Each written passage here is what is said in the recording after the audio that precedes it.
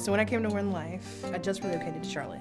I was literally in a place of just working and doing nothing but working. That was my whole life at this point, is working. And some things had happened in my life, and I needed something, and the only thing I knew to do was to go back to kind of my roots. So I grew up in the church, and so I was laying in bed Sunday morning, and I Googled churches near me. It had been over 10 years since I had set foot back in a church. So I had been hurt by the church. So I was very guarded. And then I read the About Me section of One Life, and I was like, I can give this a try. And so I came to church at Cox Mill High School. I sat in the parking lot until church started. I came in the building and then left as soon as it was over. And I did that actually for a couple of weeks, and then started to just come on a regular basis, and finally started to get to a place where I was willing to start to get involved and engaged.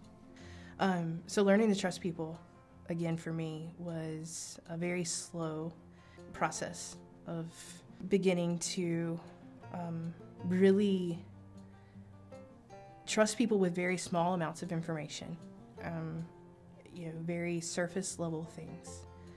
And slowly that began to get to a point where I began to open up and take down walls. When I talk about healing, I have to talk about the broken part first. And I remember it like it was yesterday. I was driving, and I had literally got to a place where I knew the world would be better off without me. It was literally living the next few days, promise to promise, from where I had a phone call where I reached out to someone because I had developed a small amount of trust. So the last year has been this place of understanding that God loves me for the person He created me to be, and not the person who my parents wanted me to be, not the person that my coaches needed me to be, not the person that I felt like the church required me to be. That I didn't have to be any of those things any longer, being here as long as I have been. I have learned that my identity is not in other people's expectations.